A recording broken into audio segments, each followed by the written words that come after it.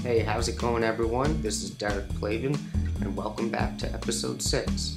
Now, like I always say, if this is the first video that you've seen on this channel before, I really would recommend that you go back to the beginning, start at episode 1, and watch these videos in order, because that's how you're going to get the most out of them, Alright, so in this episode, we're just going to pick up right where we left off in the last video and just continue talking about all the various ways in which we acquire music.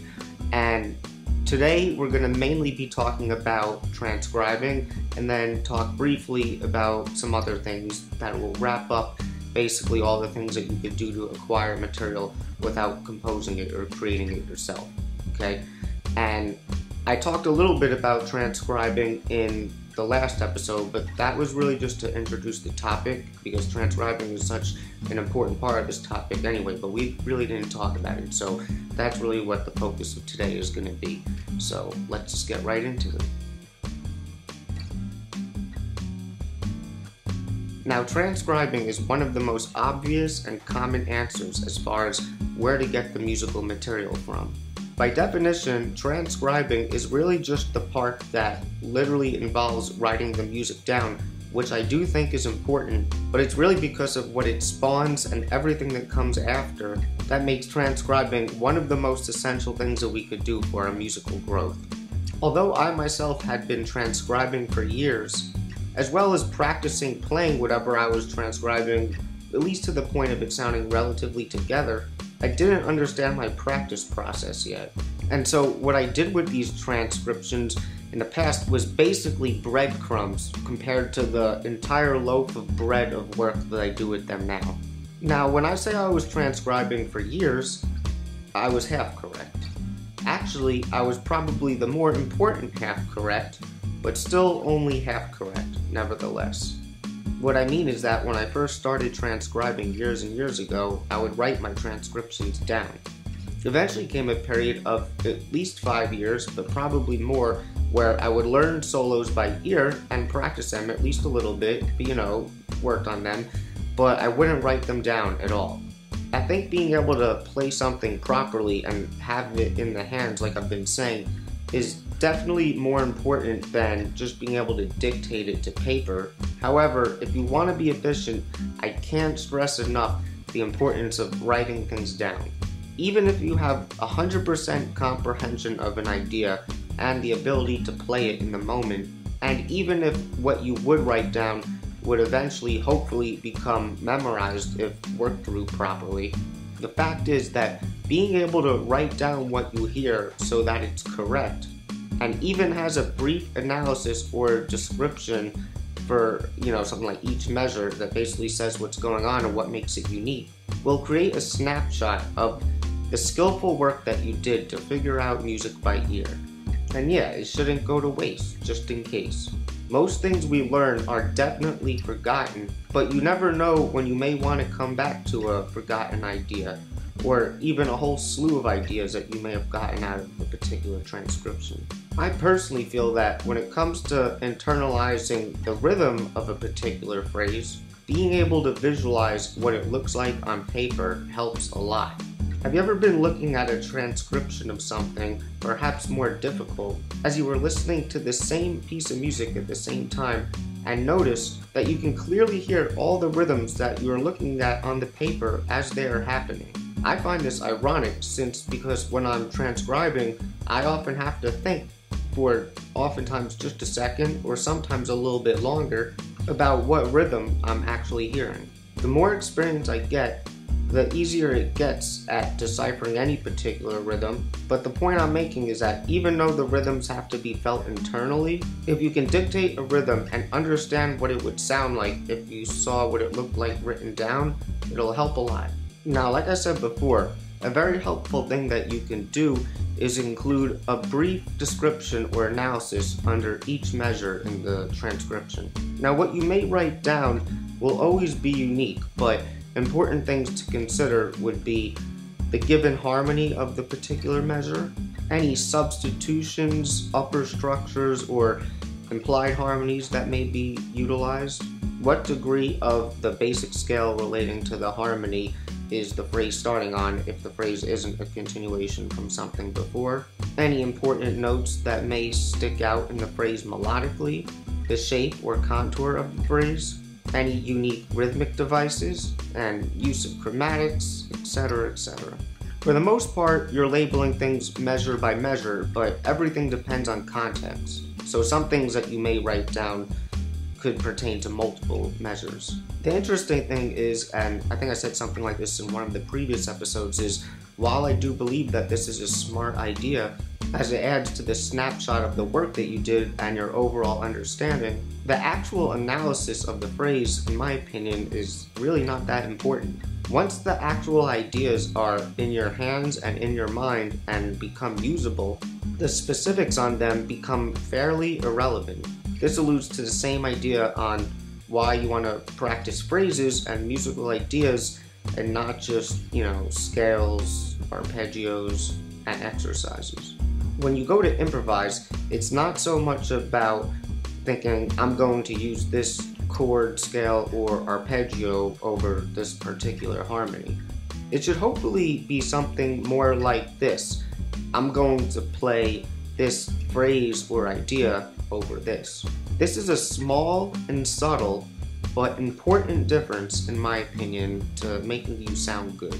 Nevertheless, though, you still want to be as thorough as possible when you're in the trenches, as I say, transcribing and doing your analysis and all that. So you still want to be as descriptive and analytical as you can be, because you want to understand the music through and through, just so there's no confusion, later down the road. Now, when selecting things to transcribe, we already said that it's important to select things that you're either drawn to and really want to incorporate into your sound, or you feel are necessary and you should be able to do professionally. Another important thing to consider, though, would be to make sure to not neglect transcribing musicians who play your primary instrument. Likely in this case that would be jazz guitar. This is something that I did myself a little bit. I definitely transcribed jazz guitar solos before, but more often I was drawn to the solos of musicians playing other instruments. And this was in terms of stuff like the types of phrases that they may have been playing and what I thought I wanted to sound like. I'm by no means saying, don't transcribe Charlie Parker, or not to try and figure out and incorporate some of Coltrane's incredible ideas. But here's the thing. Just like there's a tradition in jazz in general that most jazz musicians appreciate taking the time to study and learn and incorporate into their playing, there is simultaneously a smaller sub-tradition of jazz guitar specifically, or whatever your instrument is, that is still of great importance to study, if it's been neglected. You don't have to study all of it if you don't want to, or really any of it at all if you don't really care about playing jazz guitar. But learning things that originally come from the same instrument that you play will usually tend to be of more readily available practical use to you, as the ideas are obviously usually more conducive to playing the guitar. This may seem obvious to some people, but the thing is, many people are often memorized not only by the playing of someone like Charlie Parker, but also the reputation, in that, a lot of people who may think they know a little bit about jazz, but maybe not as much as they think. They may think like, oh, that's what I have to learn in order to be able to sound like I could play jazz. I gotta learn to play Charlie Parker because he's like the godfather of modern jazz. You have to first feel comfortable playing easier things that lay well on the guitar and are more easily malleable before trying to play too many complex things, even if you think those things are your sound.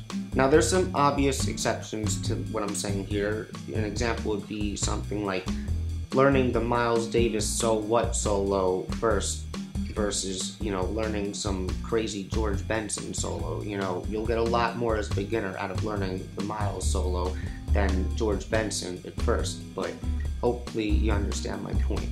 There's endless valuable information to be gained that will help you as a jazz guitarist from learning the solos of people like Grant Green, Charlie Christian, Kenny Burrell, Wes Montgomery, Joe Pass, Jim Hall, George Benson, Barney Kessel, and many others.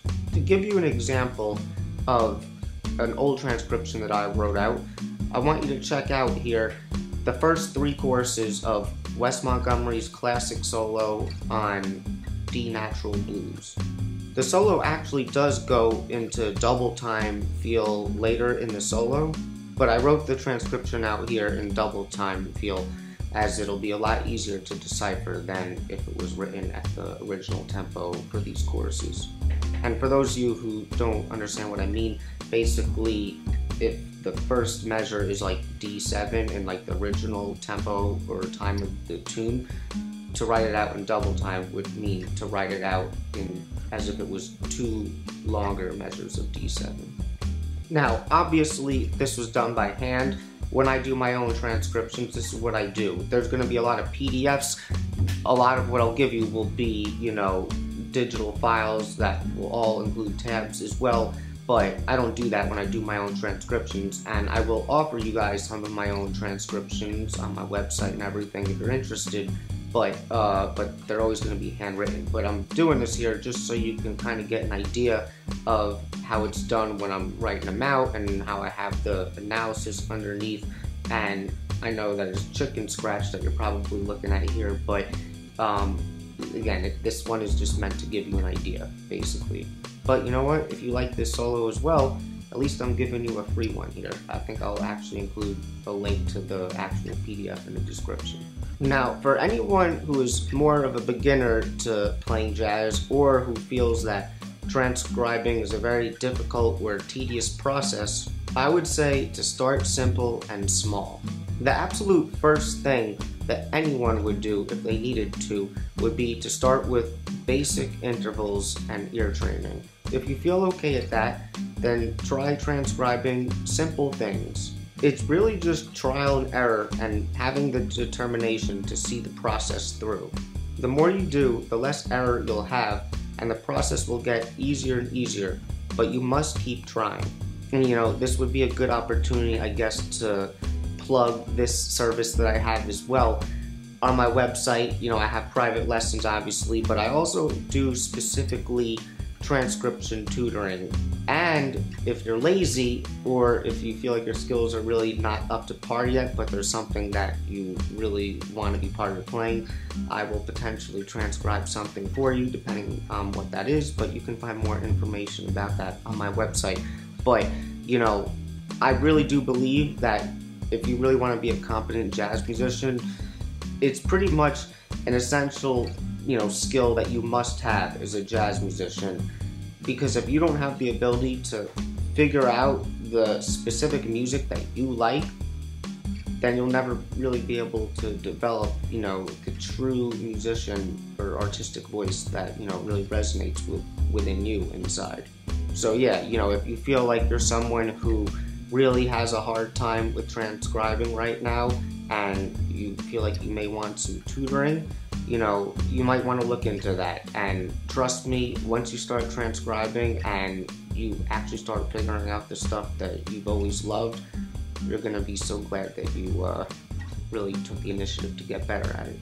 Now, I just also want to point out that you want to make sure to also be transcribing chordal ideas as well. Obviously, polyphony is harder to hear than single notes at first, so it may not be the thing to start with.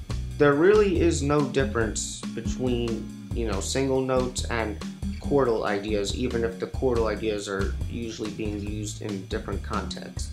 They are both just material that need to be worked on in essentially the same manner. So what this means is that if transcribing is important and crucial for learning how to improvise jazz solos, it is also crucial for learning how to do all the things that you would do with chords in a jazz context.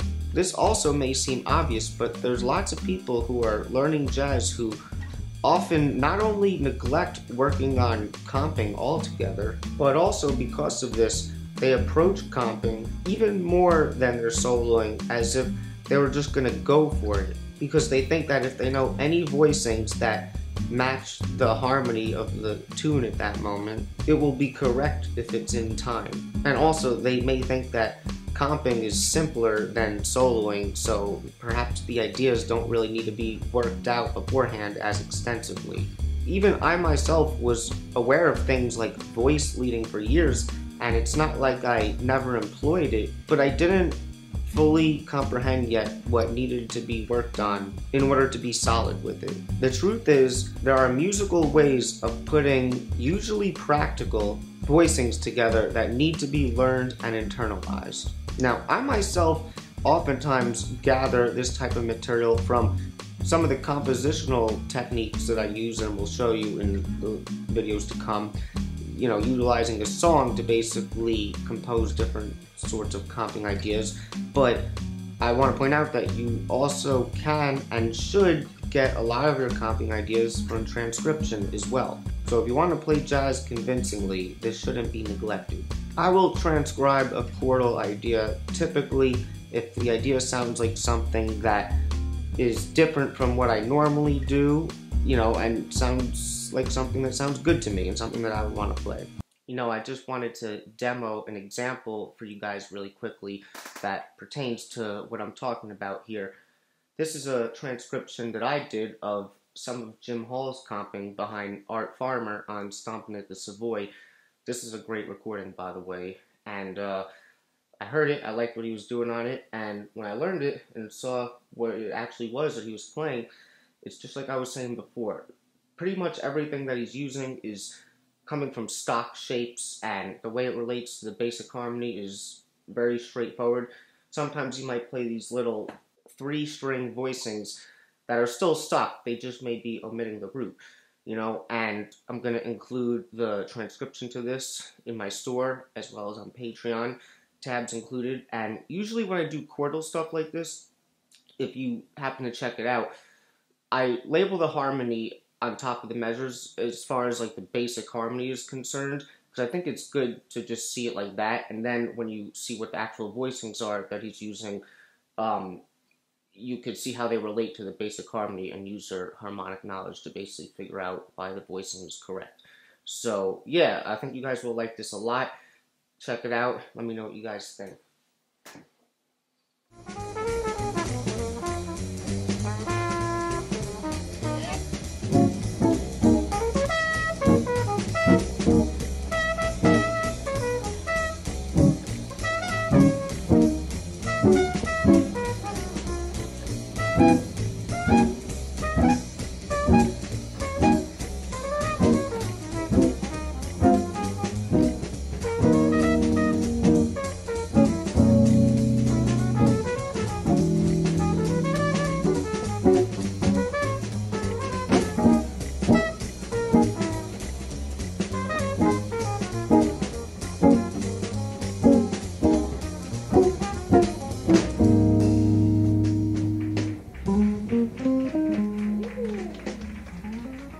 Now, I must admit, even though I was rambling about writing things down before, when it comes to the chordal things, I don't always write down the chordal things that I either transcribe or compose, but sometimes, even if I am going to write things out, it's more about sort of memorizing like a sequence of voicings, even if the rhythm is part of the idea as well. I just sort of, you know, memorize chordal things more by shapes, and plus, when we do get into more of the compositional ideas, you'll see how I kind of write down and label the different chordal ideas, you know, more with words and sort of a semantical labeling versus like just writing down what the actual music is, and it gives me sort of a more applicable sort of labeling in my head of, oh, you could do this over this, but I've already said too much. We'll worry about that when we get to that. Okay, so I just want to wrap up this video and this section of this topic of gathering your ideas from external sources, basically, by briefly just talking about any other type of thing that you may get, you know, material from. And I'm mainly referring to different types of educational books and videos, perhaps. Many books, as well as videos these days, unlike my videos, can serve as excellent resources for lines, musical concepts, chordal sequences, transcriptions, and other valuable musical material to work on. At the end of the day, it's like I keep saying, it really just comes down to figuring out exactly what you want to play and sound like. So wherever the source of inspiration comes from, make sure whatever the example is, it sounds exactly like something that you would want to play. Be discerning with this. This is why people will often tell you to learn from recordings more so than things like books, because typically it's the actual music that we all love that we actually all want to sound like, more or less. There are plenty of worthy musical ideas to be found in books and videos for sure. I'm just saying, don't take an example out of a book or a video just because it happens to be a book or video or an example on a particular thing that you may be trying to develop. If it sounds just okay to you, or you flat out just don't like that example for that particular thing at all, then don't use it. Don't bother with it. If you like the chord melody passage that Kenny Burrell played somewhere better than all the examples in your entire book on chord melody, throw the book away and learn the Kenny Burrell. Ultimately, it comes down to using good judgment to figure out what sounds proper to you and what doesn't. And despite what I just said, there's also books like the classic Charlie Parker Omni book, of course, which are classic holy grails that should not be passed up. Especially if you are in those more beginner stages and maybe you know how to read music, but you do have a hard time transcribing. Again, I say start transcribing as soon as possible, but I can understand why we all can't transcribe Charlie Parker right away, but we can read his music and start practicing it right away. There's nothing wrong at all with learning a solo off a piece of sheet music, so long as you understand that you also need to know how to be able to learn them by ear. Alright, so that's about it for today's video. I can't wait to see what this looks like when it's edited down, because I had a hard time talking today. You guys never see it because you only see the finished product, but you know, why do I even tell you guys this all the time? You don't care. But anyway, that's about it. So we're going to continue this topic in the next video, and we're going to start talking about compositional stuff. And now we're really going to start to get into some cool things, because this really involves stuff that we're actually doing now to generate music. We're still not practicing it yet, but we're doing it now. So look at us. We've come a long way. So if you have any questions, please let me know, or any comments, anything at all. If you liked it, I would appreciate giving the video a like. Maybe consider subscribing, consider contributing to Patreon, and if you think anyone else would enjoy my content, please share it with others as well. So that's it, and I'll see you guys in episode 7, lucky number 7. Swinging and playing the blues. That's what we about.